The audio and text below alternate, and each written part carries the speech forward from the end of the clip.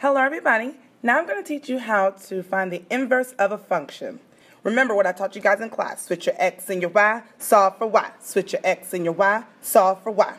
Alright, looking at the first example, f of x equals 3x minus 8. First thing I'm going to do is go ahead and, of course, change that f of x to be y because it's the same thing. And then I'm going to go ahead and switch my x and my y. So now it's going to be x equals 3y minus 8. And now solve for y. So to get y by itself, I'm going to add 8 on both sides. So now I have x plus 8 equals 3y. And then divide both sides by 3.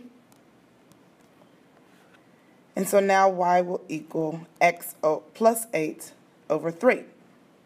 But of course, the proper notation would be f inverse of x equaling x plus 8 over 3.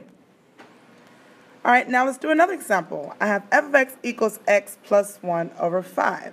Again, I'm going to change it to, or rewrite it I should say, to where it says y equals x plus 1 over 5.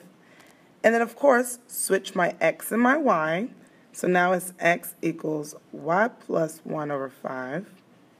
And now solve for y. To get y by itself, I'm going to have to multiply both sides by 5 to cancel out or divide out the 5 that's in the denominator. So now I have 5x equals y plus 1.